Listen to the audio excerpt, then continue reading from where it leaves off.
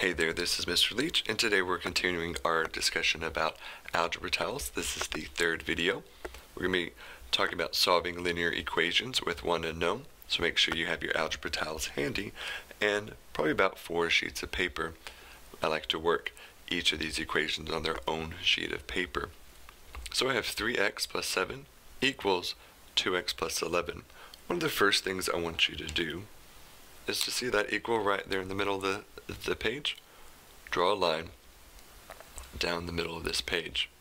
In general, when you're solving equations, especially when you're first learning to solve equations, this is a good tactic to know that if something is to move from this left side to the right side, we have to do so intentionally. If it moves from the right to the left, same thing, intentionally.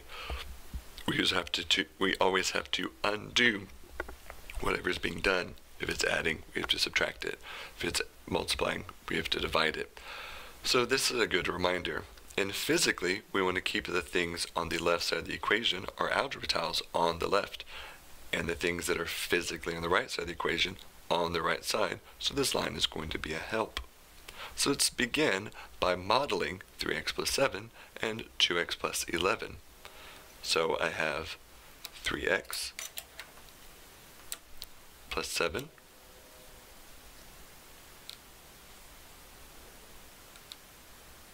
If this step is confusing, this setting up of this being 3x and this being 7, you need to watch my previous video where we talk about modeling these polynomials.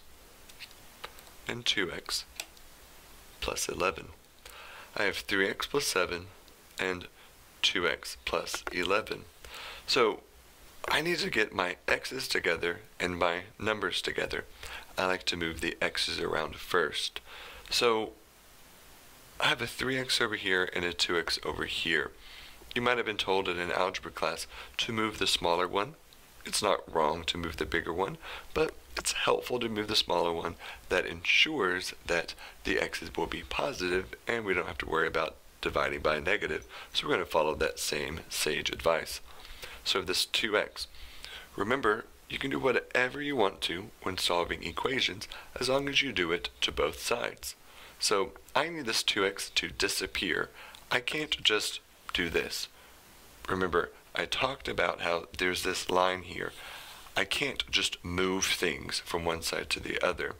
So what I can do is I can add in a negative 2x.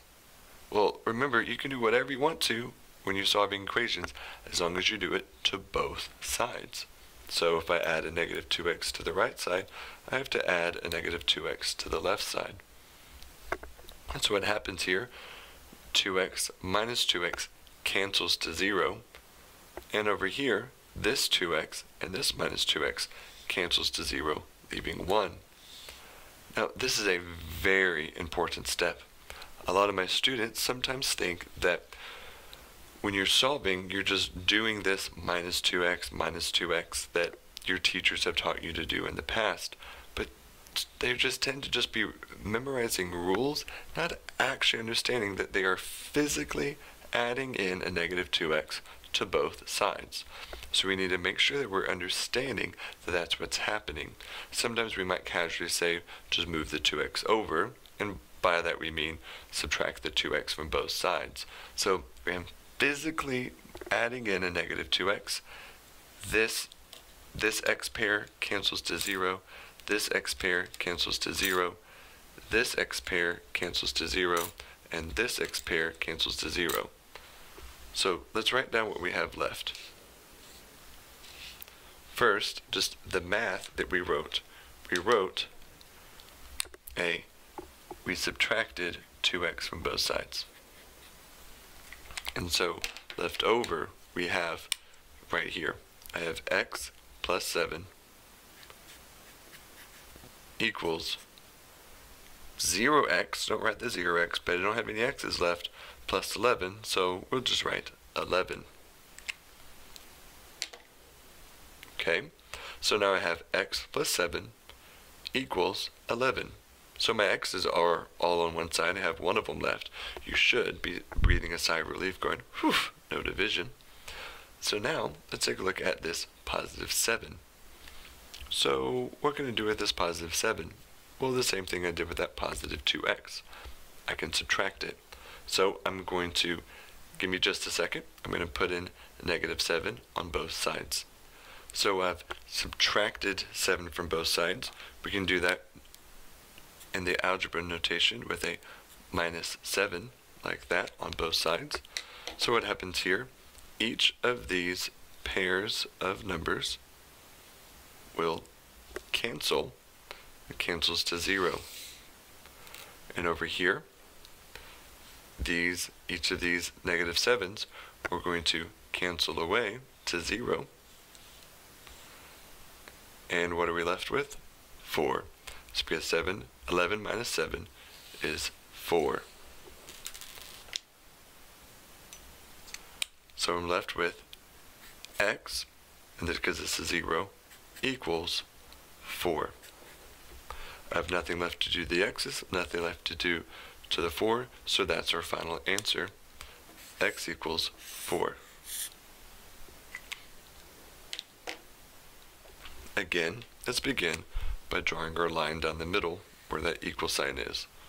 So we have to make sure that if something's going to change, I can't just move it over that line. I have to do some algebra. I have to add, subtract, multiply, or divide something.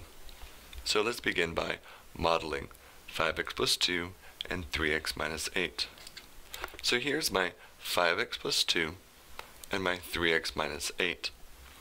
So remember, we like to start with the x's, so let's get the x's together. I could move the 5x, but remember the sage advice is to move the smaller of the x's first. So how do I make a positive 3x go away? Well, we can subtract 3x. So I can subtract 3x from both sides. So to subtract the 3x from both sides. If we want to write the notation, we can. I tell my students, if you are going to write the notations, you have to fully commit to the notations. I have a lot of students who want to do this. They just write minus 3x because they know they're supposed to, and that goes away. But they don't write the minus 3x over here, and they forget to actually physically subtract the 3x. That's a problem. So make sure that if you're going to do the notation, fully commit to it and write it on both sides. So this positive 3x and this negative 3x, they cancel to 0. And three of these three negatives with these 3 of these positives, they will cancel to 0.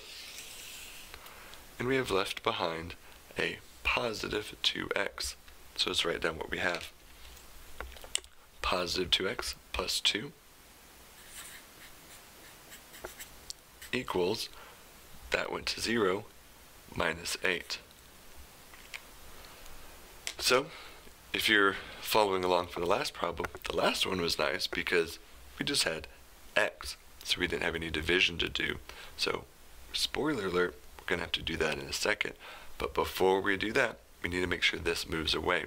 Because if I was to divide right now, I would have to divide this 2 there. I would have to separate this into x plus 1, x plus 1, and then have to do math past that. It's possible, it's legal, but it's not advisable. It's easier to make this plus 2 go away. So that way we just have to divide one thing. So this is a plus 2. In order for it to go away, I can subtract 2, because the opposite of addition is subtraction. So I can subtract 2 from both sides.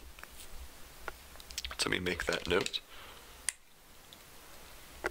Minus 2, a minus 2. These two constants cancel to 0. And nothing cancels over here. These are already negative. This is negative. So that just joins together and adds up. And we now have 2x equals negative 10. So 2x equals negative 10. So I need this 2 to go away from the x. What is the 2 doing to the x? It's multiplying. How do I undo multiplication? Division. So what I need to do is I need to divide what I have. So how can I divide what I have into by 2? So, well, I have 2 x's. Just separate that into x and x. I have negative 10 over here. How can I divide this into 2? Well, how about negative 5 and negative 5? So our notation, our algebraic notation, would be divide by 2 like that. So if I'm dividing by 2, I just need to count what's in one set because I've divided by 2. What's left over in one set is just x equals negative 5.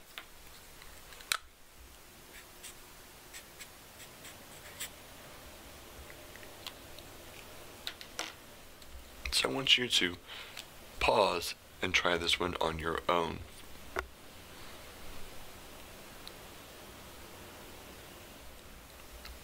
So now all I've done so far is just set up our algebra tiles. So I have negative 3x plus 5 equals 8x minus 6. I need to move the x's. The advice, as always, is to move the smaller one first. Not required, but I don't want to have to mess with dividing by a negative. So I need this negative 3x to go away. I can make it go away by adding, so I can add 3x. If I add in this 3x, these will completely cancel out. I can't just do it to one side, I have to do it to both. So I add 3x to both sides. Okay, keep going.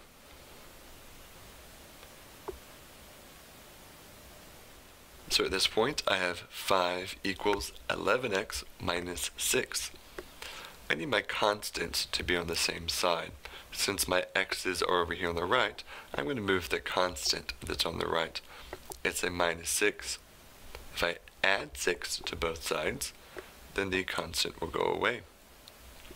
So add 6 to the right, and add 6 to the left. Okay? Keep going. So at this point, you should have 11 equals 11x. So this 11 needs to go away from the x. It is multiplying the x, so we need to divide. So if I have 11 and 11x, I need to divide everything by 11. So each of these get their own pile, and each of these get their own pile. So in the end, I have 11 things over here and 11 things over here. So I'm left with just 1 equals x. So when I divide by 11, I'm left with just 1 equals x.